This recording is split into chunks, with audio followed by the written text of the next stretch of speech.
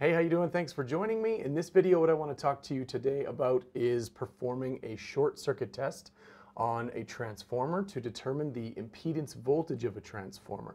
Okay, in a previous video, we went through and did an open circuit test to determine the core losses of a transformer. You can also use a short circuit test to perform copper loss test in a transformer as well. Okay, but we're going to be using this to determine the impedance voltage of a transformer. So, what is a short circuit test on a transformer? Well, essentially what we're going to do is short out the secondaries on a transformer, okay, and we're going to apply a voltage to the primary side in order to get rated current on the secondary to flow. If we were to short circuit this secondary side and apply rated voltage on the primary, what we would end up with is a fairly significant current on the secondary. We'd probably see a short circuit condition where there might be an explosion, something like that. So what we're going to do is start with a very, very low value of voltage. We're going to start at 0.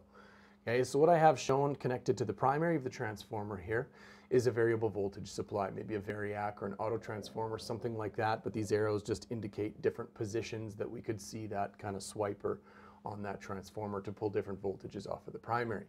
Okay, so the first thing we need to do is determine, based on the information of our transformer, what is our primary rated current and what is our rated secondary current, because what we want to do is get rated secondary current to flow.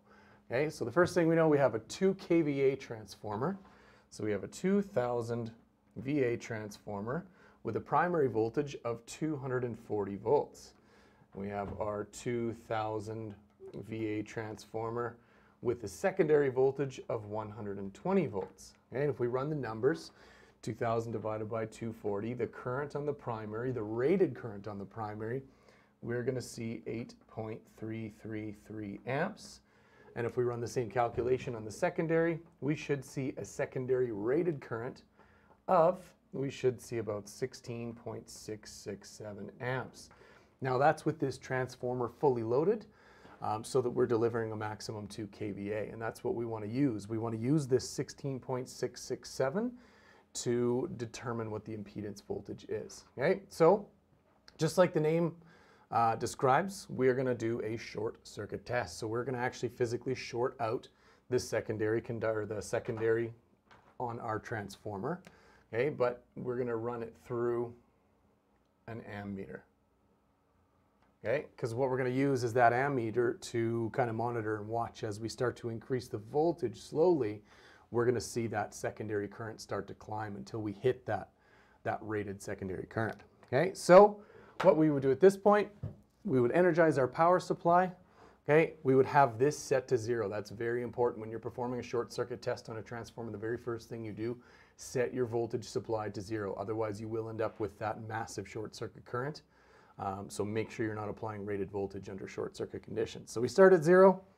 Okay, so if we were talking about a variac or something like that, we'd crank it all the way down to 0. Okay, we'd energize and we would start to slowly dial this thing up. Okay. And we'd be monitoring this. What we're looking for in this meter as we start to crank up this primary voltage, what we want to see is 16.67 amps. Once I see that 16.67 amps, it's not going to take a lot of voltage to do that, because remember, this is almost zero impedance here, right? Once we see that 16.67 amps, that's our rated secondary current, we stop. Okay? We get a voltmeter and we check. What is the voltage that I currently have applied to the primary of my circuit? And we're going to record that down. Okay, so let's say, for example, we keep cranking it up until we see that primary applied voltage. Let's say it's somewhere around, so let's say we hit 18 volts. Once we have that dialed into 18 volts, let's say we hit 16.67 amps. Okay, that right there is my percent, that's my impedance voltage. Okay, if we take the impedance voltage and divide it by the primary rated voltage of 240 volts and multiply it by 100, that's going to give us the percent impedance of this transformer, which in this case, 18 divided by 240 times 100, we should see right around 7.5%. Okay, so the impedance of this, the percent impedance of this transformer would be 7.5%. Okay. Let's say, for example, we hit 12 volts.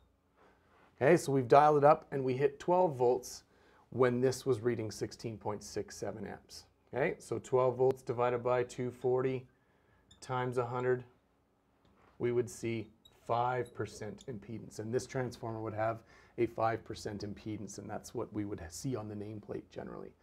Okay, so just to kind of recap, when we're doing a short circuit test, what we're doing is shorting out the secondaries, and that's very dangerous to do, especially if we have applied voltage on the primary, because we're going to have induced rated voltage on the secondary at that point as well. So we start at 0 volts with our short-circuited secondaries, and we slowly start to dial it up, right? And when we hit rated secondary current, that's when we stop, we record the voltage, we look at that voltage compared to the rated primary, that gives us our percent impedance, okay? Because percent impedance is the amount of primary rated voltage applied in order to get in order to get rated secondary current to flow on a transformer, okay? One of the other things that we can use this test for, we're not going to run the numbers right now, but the other thing we can use a short circuit test for right now is to determine our I²R losses, okay? Otherwise known as our copper losses. Because the impedance of our transformer doesn't matter whether we have full voltage or half voltage or 0 voltage, the impedance of the transformer will remain the same, okay? If we have rated secondary current flowing, transformer action, that means we also have rated primary current. If I had a wattmeter connected into this circuit right now, what that wattmeter would be telling me would be the copper losses of my transformer, right? Copper losses will change as loading changes, okay? Core losses will not. That's what we determined from an open circuit test, if you remember in the previous video. Okay, so hopefully this has helped. Thanks for joining me. We'll see you next time. Bye-bye.